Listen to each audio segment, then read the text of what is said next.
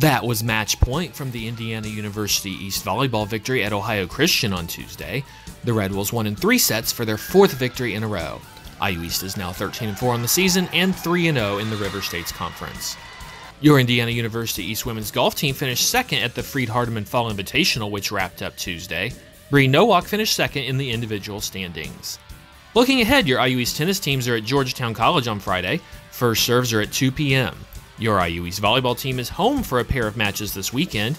The Red Wolves face WVU Tech in a key River States Conference East Division matchup on Friday at 7 p.m. on Lingle Court. On Saturday, IU East hosts Rio Grande. First serve between the Red Wolves and the Red Storm is at noon. Also on Saturday, your IU East cross-country teams head across the Ohio River for the Louisville Sports Commission Cross Country Classic. Your IU East men's soccer team will be home Saturday for a 1 p.m. match against Georgetown at Centerville High School. Your IU East men's golf team will be represented at the Miami-Hamilton Harrier Fall Classic over in Middletown, Ohio. And your IU East women's golf team begins play at the DePauw University Collegiate Classic in Danville, Indiana. This has been your Red Wolf Rewind for September 26, 2018.